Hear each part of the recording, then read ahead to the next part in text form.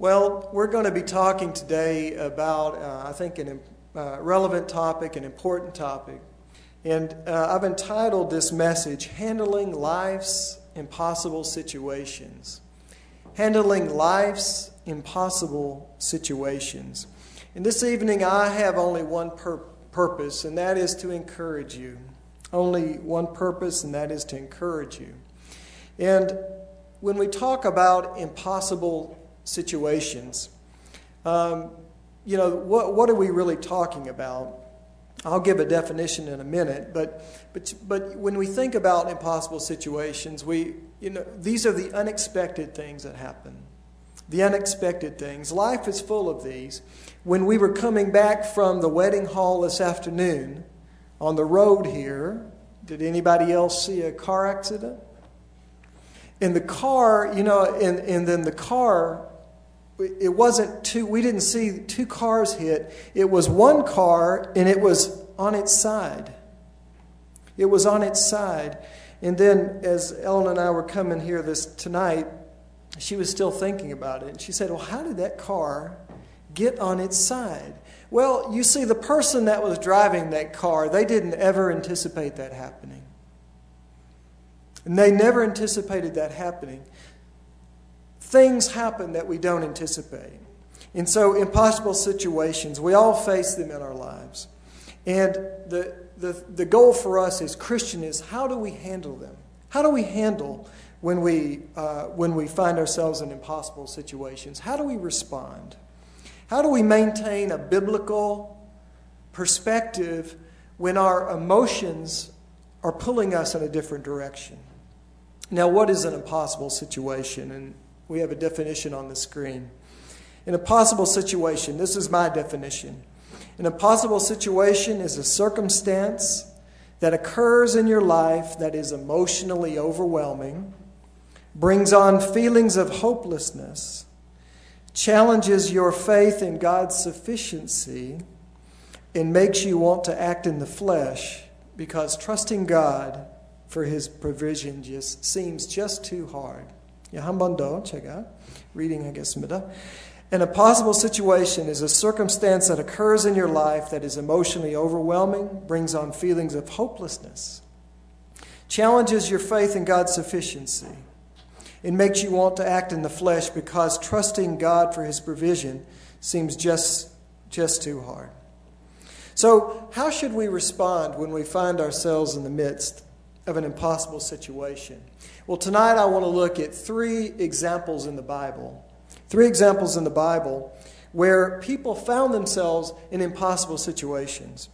And we can learn from them about how they handle those situations. And I want to give you three main points. 4 situations, 3 main points. And our first main point is on the screen is don't give up hope when all seems lost. Don't give up hope when all seems lost. And in 2 Kings chapter 6, verses 1 through 6, and this will be on your screen. I'm going to read this. This is describing a situation between the prophet Elisha and those that were his disciples, or those that he was teaching. And I'm reading. I'll read. You follow along as I read.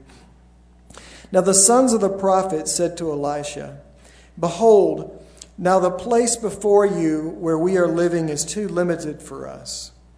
Please let us go to the Jordan River, and each of us take from there a beam, and let us make a place there for ourselves where we may live." So he said, "Go." So in other words, they're saying, can we go down to the Jordan River, cut some trees, take the wood, and build a place for ourselves? Verse 3. Then one said, "Please, be willing to go with us. Be willing to go with your servants." And he answered, "I shall go." So please, teacher, master, please go with us. And he said, "Okay, I'll go." Verse 4. And he went with them, and when they came to the Jordan, they cut down trees.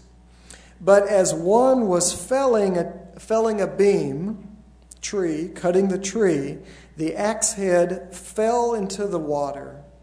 And he cried out, and he said, Alas, my master, for it was borrowed. He means the axe was borrowed. So he's chopping. And then the iron axe head fell into the water. Now in verse 6, then the man of God said, talking of meaning Elisha, where did it fall? He said to his follower there, where did it fall? Show me where it fell. And when he showed him the place, he cut off a stick, he threw it in there, and made the iron float. Now, I know we have a bunch of scientists in here, but let me ask you a question. Does iron float? Okay. There's no water in my glass. Hint, hint. But if there was water in my glass, and I put iron, would it float or would it sink? Hello? Okay, thank you. We have one scientist here tonight, okay? Iron doesn't float, but Elisha did a miracle. Okay, Elisha did a miracle. But you see, that young man, of course, at that time, this is before modern times, they don't have no factories to manufacture things. Especially metal was very valuable. And so he borrowed an axe. The little young guy doesn't have any money. He borrowed an axe. We're going to do this job. Oh, my goodness. The axe head went in the water. It's impossible. What are we going to do? It's in the river. How deep's the river? Who knows? I don't know. But you see, he went to his master. He could have said, if you and I, we'd probably, okay, just, kind of throw it away and kind of try to get out of it. But you see, he went and told his master, don't give up hope when all seems lost. In Elisha, he told Elisha did a miracle. And the young man, he had the faith enough to at least tell his master, Elisha, about the situation. We don't know exactly, did he say, please help me get it out? But nonetheless, that's what happened. I was in a conference several years ago in the Philippines, and we were having a prayer time. And we were praying about this group of people that were rather isolated. They had no contact with the gospel. And as we prayed, we shared different prayer requests. One of those prayer requests was for this people group. And we went around and we prayed, and it's like, okay, we did that. And then somebody else who lived, this was in the Philippines, but he lived in Seoul, and he lived on Yeouido. You know, Yeouido for Indian brothers and sisters is the kind of the Manhattan Island of Korea. It's a government financial center there in Seoul, and it's very crowded, especially the apartment complexes. There's not enough parking. And this man gave the prayer request, and he talks about how the Kyungbi Ajashi, the watchman, always fussed at him about his car because he never parked his car in the right place. But there's not enough space. There's not enough space. I would hate to live there. And especially at nighttime, everybody comes home from work, and it's just crazy. Korea, you see the cars, they not in the parking spaces, but they put them in the middle, and they're in neutral. So when you need to get everybody's pushing cars, All of a sudden you feel like Superman or something, I can push a car. And you got women push cars, you got little kids pushing cars. Well, something struck me as he said, will you pray for me? Will you pray that I can have a parking place? Well, do you know it was easier for me to pray for this unreached people group, this group of people in some foreign country, God reached them with the gospel, than it was to pray, God, let him have a parking space at his apartment complex on Yeouido. I've been there. I've seen it. In my eyes, it's impossible. But you see, how many of us are like that? We see things through human eyes and give up hope. It's impossible. How many times do we see an impossible situation and give up, and we never ask God for his help? The right thing to do is to pray for the unreached people group. The right thing to do is to pray for a parking place. But you see, we see something, and in our eyes it's impossible. And how often do we not, we don't even bother to pray because it's like hopeless. That young man with the axe head, they learned all those young boys, those young men, they learned a valuable lesson. Don't give up hope when all seems lost. The second point I want to make tonight is that remember that little is much if God is in it. Remember that little is much if God is in it. Repeat that after me. Remember that little is much if God is in it. And there's a message from, there's a scene from Judges chapter 15 and verse 15. And this comes from the life of Samson. Samson, you remember Samson. Was he weak or strong? Okay, strong. He was also at a time, Samson had a special gift from God. And he was a Nazirite, and he had a special gift from God of strength. And he had some other rules about his lifestyle that he was supposed to keep. Samson at that time was a judge of Israel, but before he was a judge, he was just a strong guy. And a bit of we say kegeljangi more than that. He was a troublemaker. He was actually a troublemaker. Samson, if you look in chapter 14, it talks about how Samson, he was supposed to marry a girl from, we had a wedding today, and he was supposed to marry a girl from his tribe, but he wanted to marry a girl from another tribe. And the Bible says that this girl looked good to him. Okay, you wonder, looked good to him. So he here's Miss Philistine, and he wanted to marry her, not Miss Korea, but Miss Philistine. So I'm going to marry her. Well, okay, the parents, him and Hale, okay, we're going to do it. On the way going to the village to make arrangements, he was attacked by a lion. And it says that he killed the lion very easily. He went to the village, his girlfriend's village, made the arrangements. Coming back, he saw that in the dead carcass of a lion, that the honeybees had come and they had made a nest. And there was honey there with honeycomb. And so he took some of it out, tasted it, went on his way, gave some to his parents, never told them where it was from. Next time he goes to the village, he's making the feast before his wedding. He's making his wedding feast, 7-day feast. And so his family, and then the family of his wife, of his bride, and also the village, 7-day feast. And he gives them a riddle. And he gives them a riddle to solve. And he's being kind of prideful. And he says, well, I have a riddle. If you solve it, I'm going to give you a big reward. But if you don't solve it, then I want you to give me a big reward.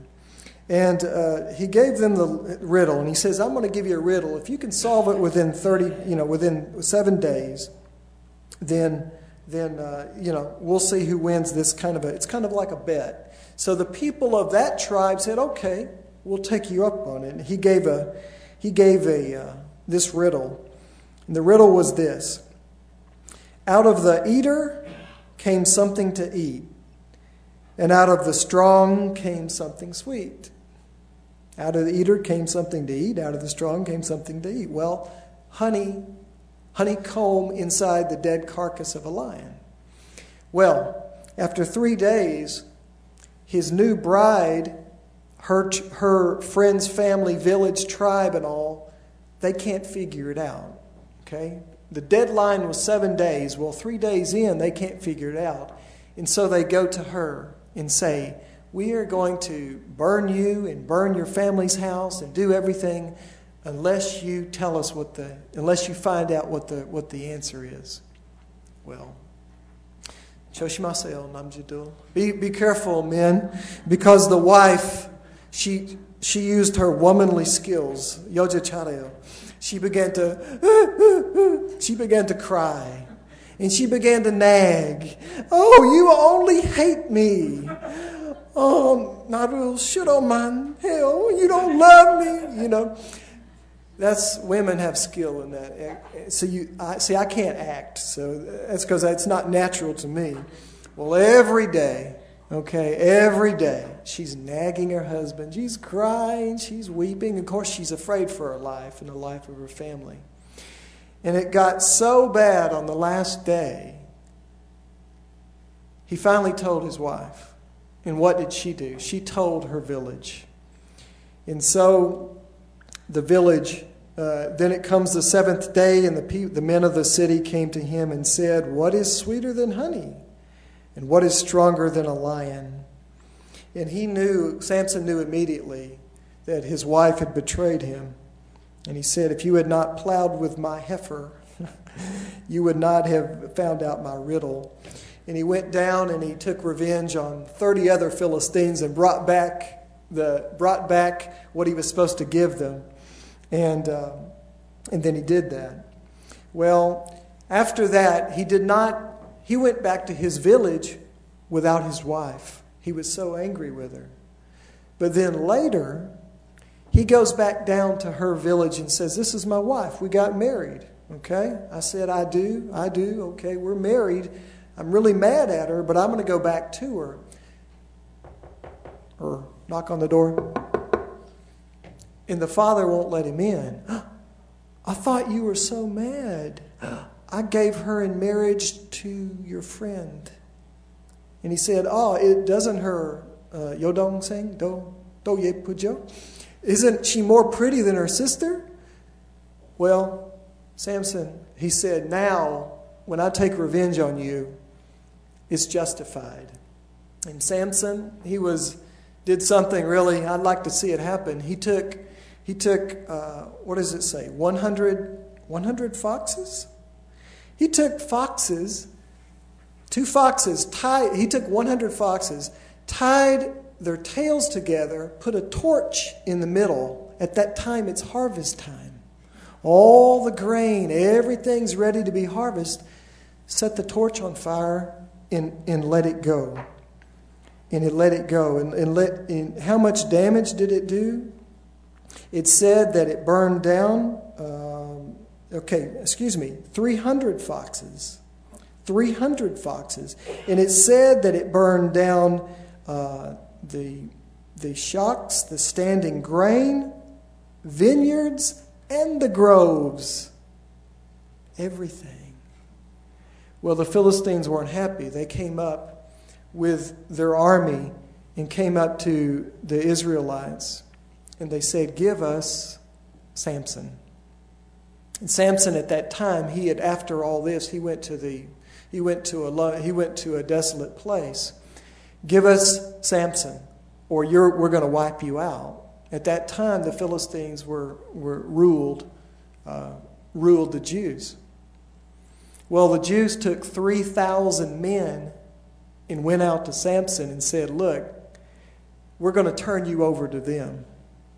And they bound him, and Samson said, "Okay, I'll let you take me, just don't kill me."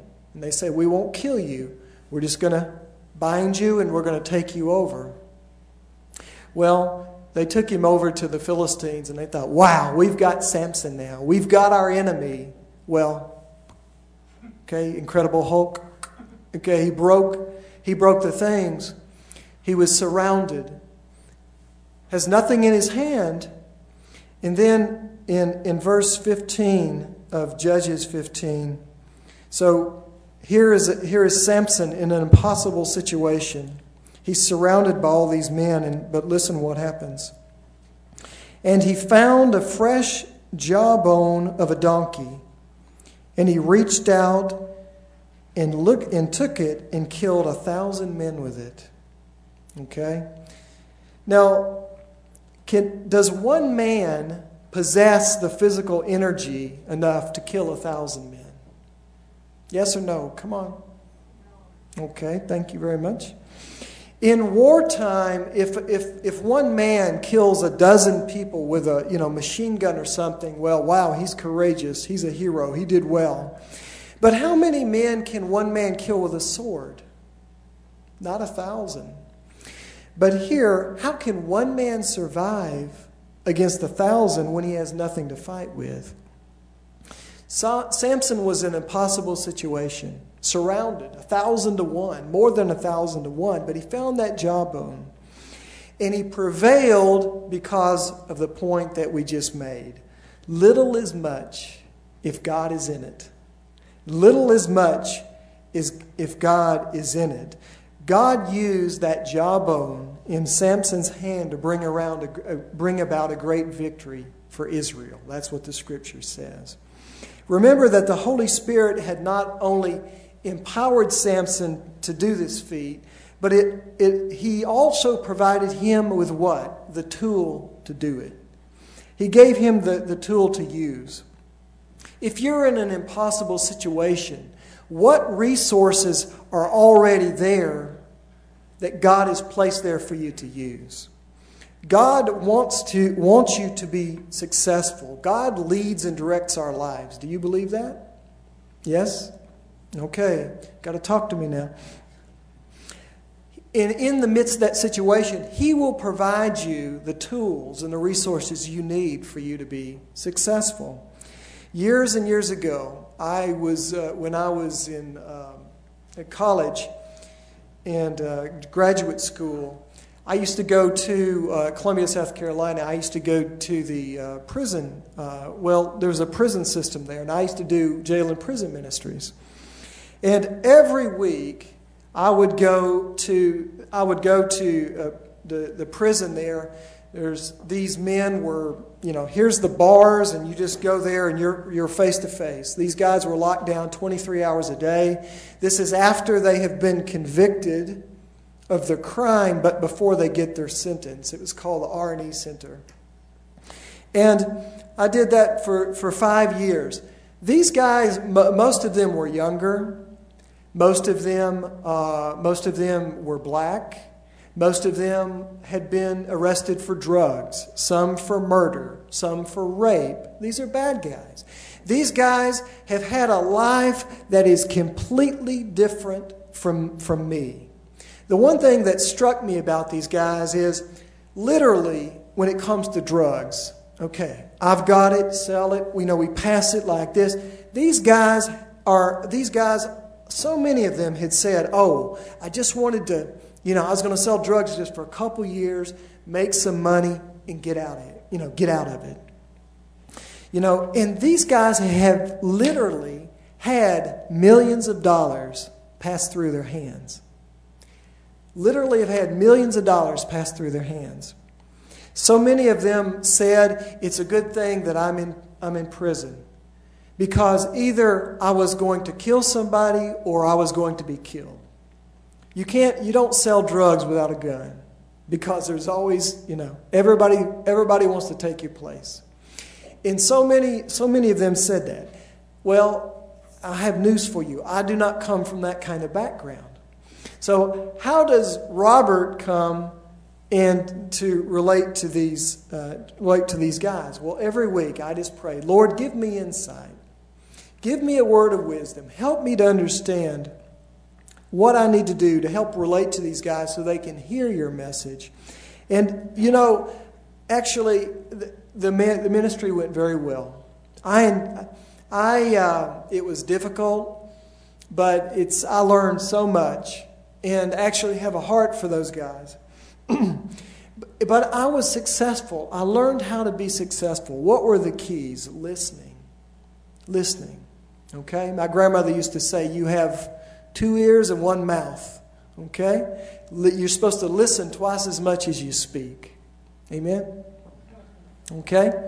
Bible says, it says, be quick to hear, slow to speak, slow to anger. I'm not looking at you for any particular reason, okay? God is working on, I'm impatient too. Don't worry about it. We're all impatient, okay? Bali, right?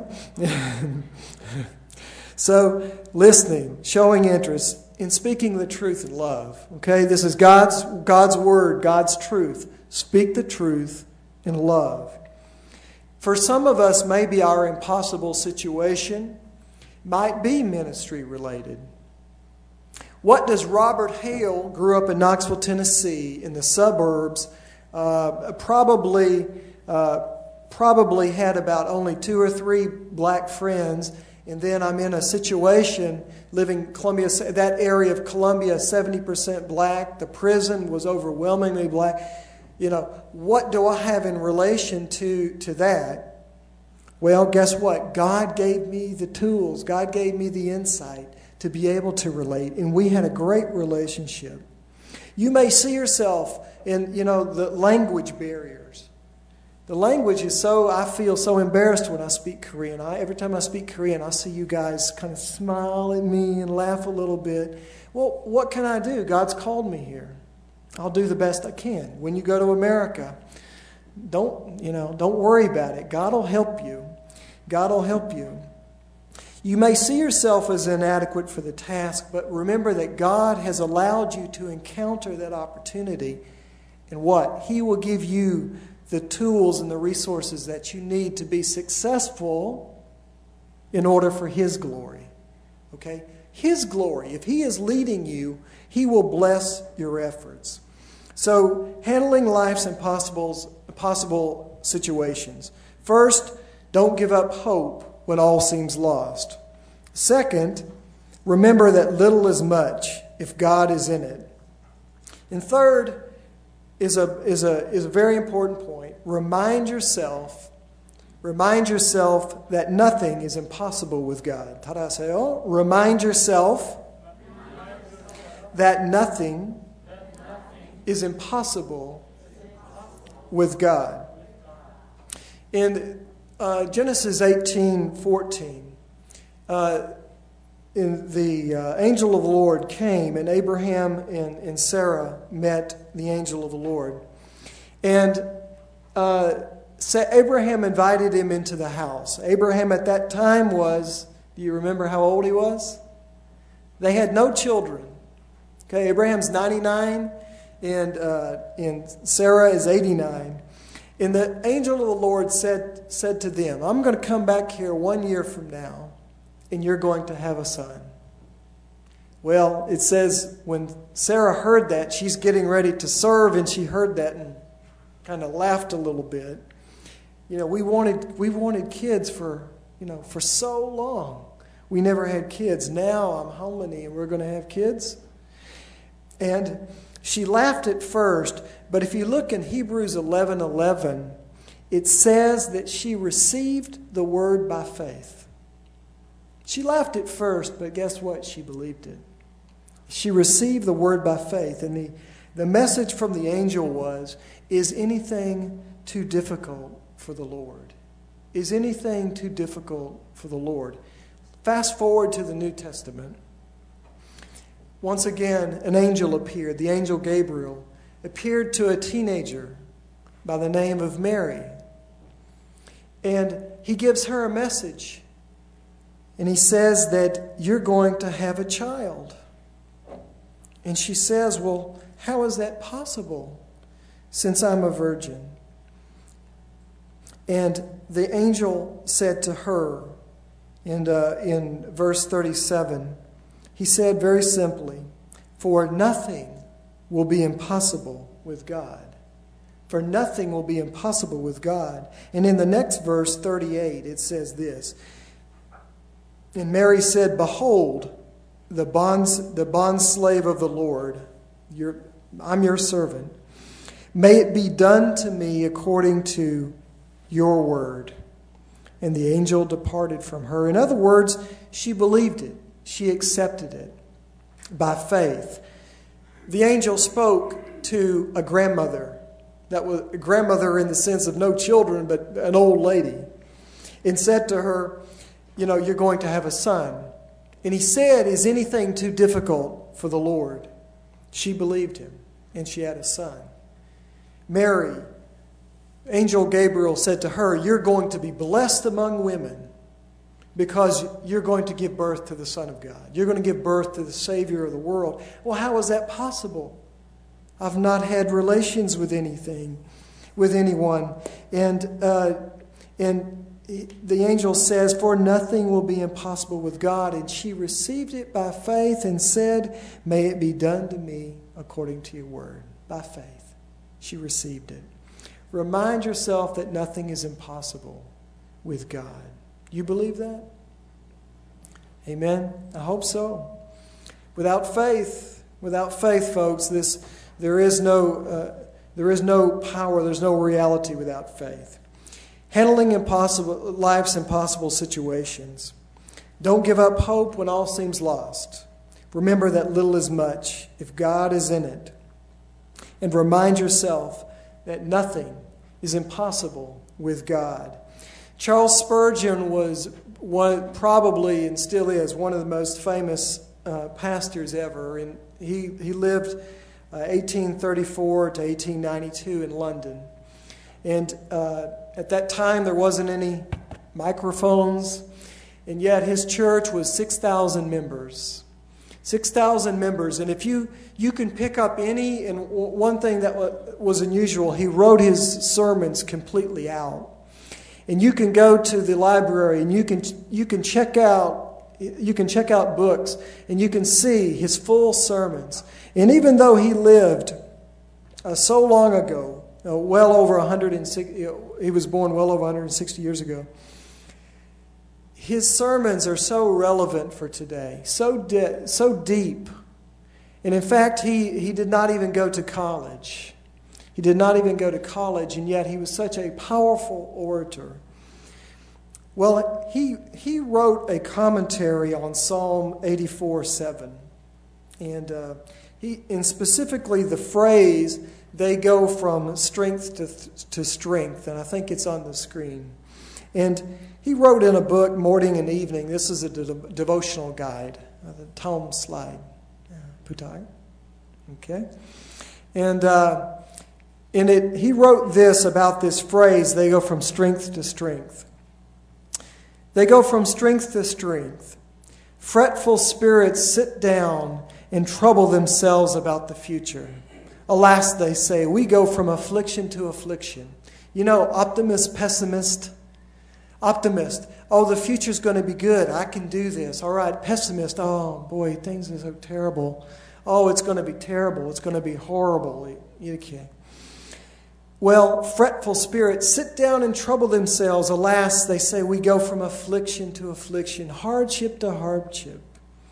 Very true, O thou of little faith. But then thou goest from strength to strength also. Thou shalt never find a bundle of affliction which has not been bound up in the midst of its sufficient grace. God will give you the strength of ripe manhood with the burden allotted to full-grown shoulders. In other words, very simply, he's saying, yes, you will find hardship in life. You will meet with difficulty. You will meet with problems. However, in the midst of that problem, you'll also find God's grace. God's grace, His autumn grace, His sufficient grace. It's bound there. You see these flowers put together. Somebody made this arrangement. Well, in the midst of the flowers, in the midst of hardship, if that was hardship, God's sufficient grace is found. There's God's grace. And he's saying we need to remember this. And so we have to have the faith. We go from strength to strength.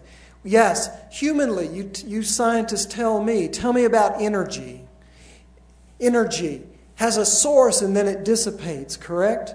Well, here it's saying our energy, where humanly we are very weak, but wait, God has a sufficient power source there, His grace. His grace. What impossible situation might you be facing tonight? What impossible situation might you be facing tonight in your life? Is there some situation right now that you're struggling with?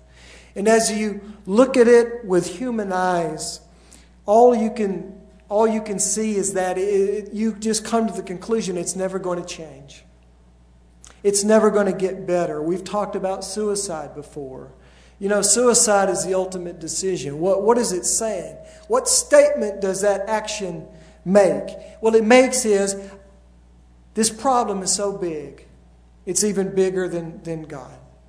God cannot help me with this problem. I can't handle it anymore. I'm gone. It's the ultimate expression of giving up. Maybe you feel like giving up. Maybe you feel like quitting, giving up and quitting, because waiting for God is just too hard. Or putting the faith in God is just too hard. When the first time I went to Russia in 1995, very wonderful experience. I flew to Moscow, a day and a night in Moscow, 13-hour train trip to Voronezh, 8-hour bus ride to a little village called Pesky. And at that time in 1995, the Russian economy was horrible, absolutely horrible. But the Russian people were so proud and so, strong.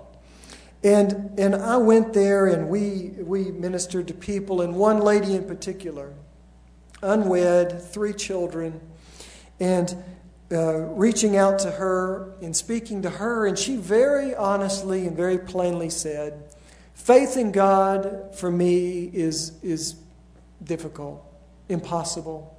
They taught us in school not to believe in God. And I said, well, okay, well, I know what's true, and she was in the midst of a difficult circumstance, and I said, I want to pray for you. And there on the little street with a path that leads through the grass going to her house, we stopped right there, and it was in the evening as the sun went down, and we stopped right there on the street, just she and I, and we prayed. And after we prayed, she very honestly said, I think that's just words. I think it's just words. I think it's just noise. And I said, well, I know who I'm praying to. And it's not just words. And as the week progressed, I preached 9 times that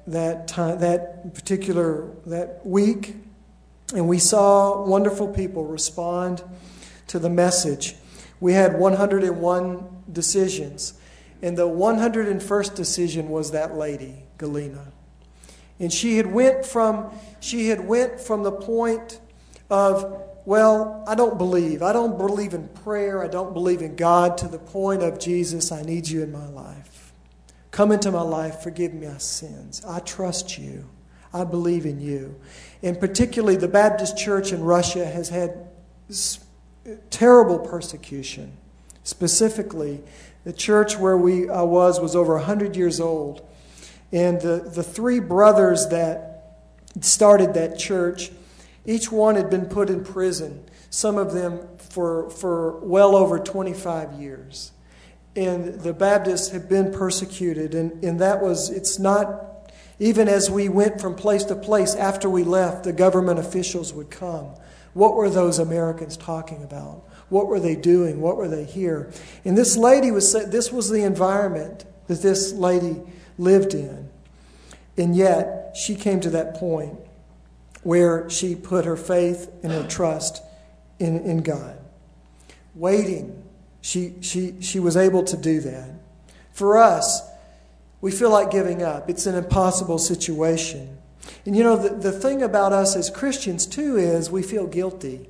I'm supposed to be this great. I'm Kyoe Chipsa, right? I'm a deacon at church, or I'm a pastor, or I'm Bumoksa, or I'm Chandasa. I'm a leader at church, and I'm supposed to set the example for everybody, but I have doubts, and it's not easy.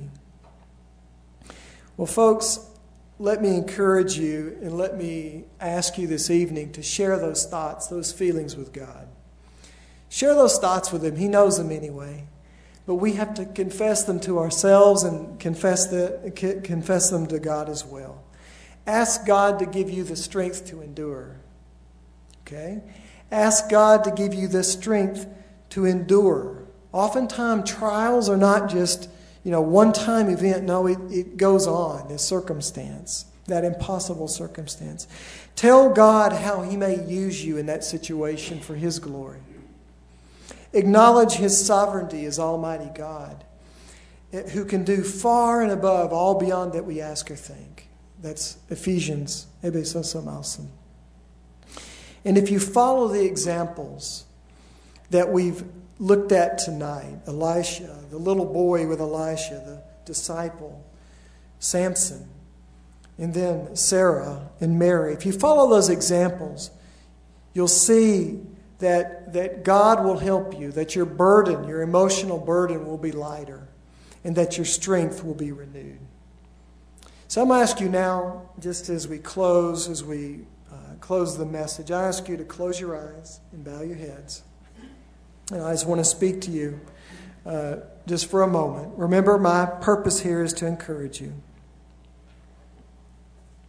Impossible situations. Is there anyone here tonight that is in the midst of an impossible situation? Many of you are here in Korea by yourselves. You're separated from your families by thousands of miles.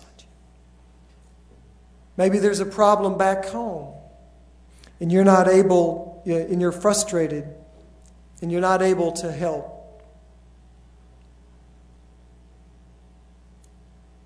Maybe you're torn emotionally about that. I need to be back home to help, but I can't be. Maybe your research isn't going as well as you're supposed to go, and you're under pressure to produce good results. What about your relationships? At the institute, at work, at school, at home? The biggest stressors in our lives are relationships. Maybe you're feeling trapped in a difficult relationship. You don't know what the best way is to respond. You don't know how to respond to make things better. God wants to help you tonight. If you're in an impossible situation tonight, I want you to just raise your hand, and I want to see it, and I want to pray for you specifically. Are you in an impossible situation tonight, and you want to say, Pastor Hale, I want you to pray for me, and I want to trust God to help me in this situation? Anyone? Right now, just lift your hand.